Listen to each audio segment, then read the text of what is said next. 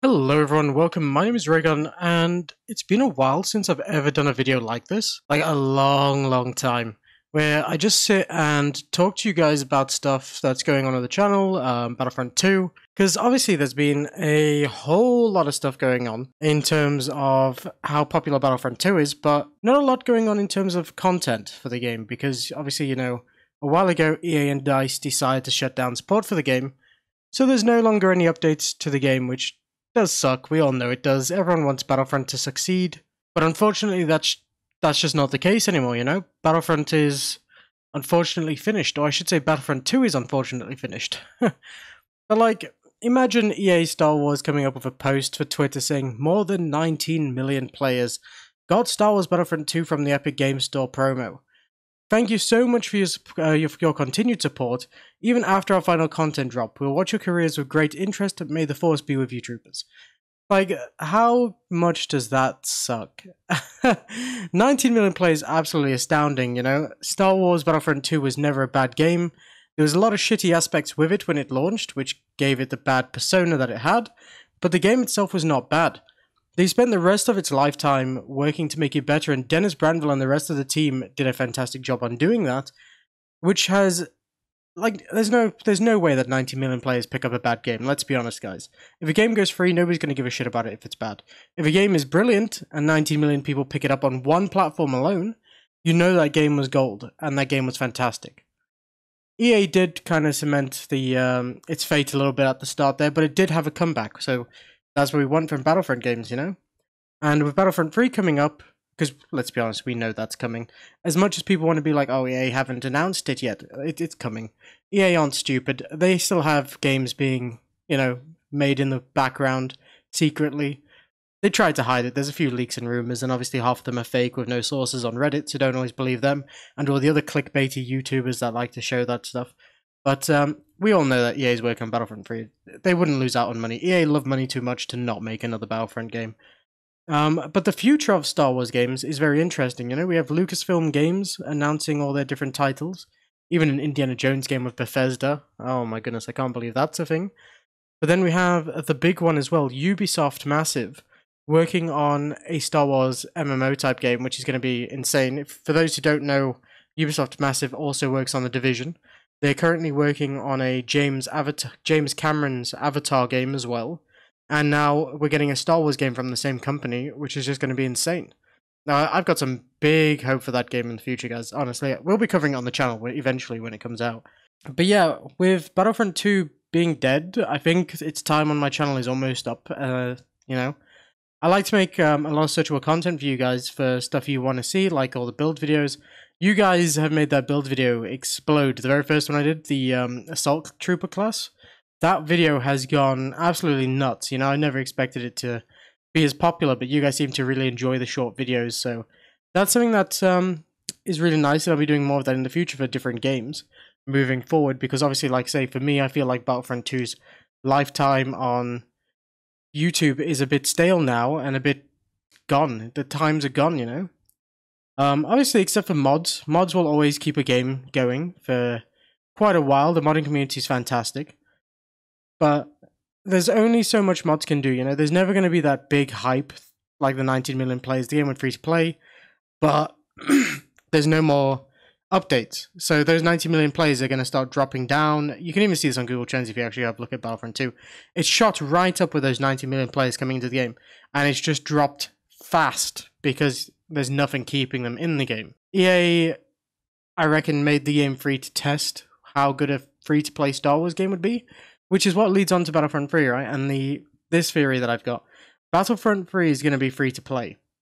You're going to have to unlock characters when you first get the game, because, you know, it's going to be like Apex Legends. Take Apex Legends, for example, actually. EA own Apex Legends. They know how free-to-play games are wanted by a lot of people. They can see the player numbers on Apex Legends, and every update they get, I'm sure they get more and more players. Because Apex Legends is again on that explosive trend again, because they just released a new character, they have updates, and the game's just becoming more popular once again. Everyone I know is playing Apex for some strange reason again because of this new update. Even the ones that said I'm never touching Apex again, they're busy playing it too. And, you know, imagine a Star Wars game like Battlefront, you know, casual shooter game, that goes free to play, And if they do things right, they can monetize it right. They can have their crystals, which was the way they tried to do in Battlefront 2, where you would have to buy skins with them. But obviously they had the loot boxes, which were absolute crap, because they had the star cards hidden in them instead of normal level system for some strange odd reason.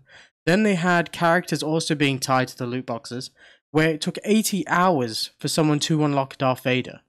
Now imagine with all the characters you still had to unlock at the start of the game, 80 hours to unlock one. That's ridiculous. Now, if your game goes free to play like Battlefront 3, like I'm hoping Battlefront 3 will be free to play with this type of setup, because it will be fantastic for the play base. The numbers will always be high, continuous updates coming into the game that they can monetize. The game's going to have a longer lifespan than Battlefront 2 ever did. They need to do it right though. 80 hours for a character is, I almost swore that, is just ridiculous. You can't have a game take someone 80 hours to unlock one character when there's another 10 to unlock. 800 hours for 10 characters? No, that's not cool, right? That's not good time commitment for players at all. That's just something we can't have for Battlefront 3 either. If it goes free to play, it needs to be a reasonable amount of time player needs to put into the game to unlock these characters. They are casual players. It's a casual shooter as well. There's no ranked mode in Battlefront. It's the lobbies are too big to have a ranked mode. It works for Apex somehow, but you know, it won't work for a game where there's 32 versus 32, or in Battlefield's case, 63 versus 63, or whatever the flipping numbers are. I know they're above 60 though for Battlefield. But you can't have a ranked mode like that. Just, there's too many variables, and you just can't see who's actually good in those terms. Because most of these games like Battlefront and Battlefield, you've always got the person in the vehicle at the back of the map, or in the plane flying above you that kills everyone, and he's always got the highest score. It's just, there's too many balancing issues, I think, for a game like this to have ranked. But like I say, if the game goes free to play, player investment with time needs to be rewarded correctly. Not 80 hours for one character, because that's just, everyone's just wasting their time at that point, and they'll just go to another game because they're bored of doing the same shit trying to unlock one character. But yeah, I just want to see what you guys think about Battlefront 3. Is free to play the way to go? Personally, I think it is. 19 million players picked up Battlefront 2 when it was free. That's insane. Now imagine what that would be like on consoles too, because obviously they don't have the, they didn't go free at the same time. It's had like random bursts of being free in their lifetime, but 19 million players on Epic alone. On Epic. Most people hate Epic, or at least they don't have the Epic launcher, so a lot of people call these kids the Fortnite kids, don't they? But it's crazy. Imagine if it went free to play on Steam or Xbox Store. Like, imagine if they just released it free to play for the rest of its lifespan. Like, this went free to play for a week, and 90 million people picked it up. Battlefront 3 is going to have a great future if it's free to play, and I honestly do believe that. But anyway, guys, I just want to see what you guys think. So let me know in the comments, is Battlefront 3 the future? Should it be free to play? Should it not? Obviously, with the free to play aspect coming in, there'd be quite a few hackers, so EA would have to up their game on anti-cheat. But hey, they've managed to do it for Apex. I imagine I've never seen anyone complaining about all the cheaters in Apex like they do for Call of Duty Warzone.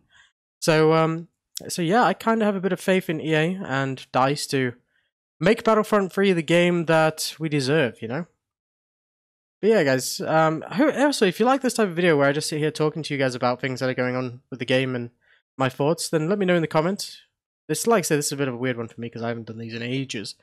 But yeah. Thank you guys so much for the support on all the videos as well. If you want any more Battlefront 2 videos, check out the playlist in the description because that's where you'll find them. And yeah, I love you guys all. You guys are amazing. Thank you for the support on the channel so far. And hopefully the future of the channel will be a bright one. I'll see you all in the next video. Peace.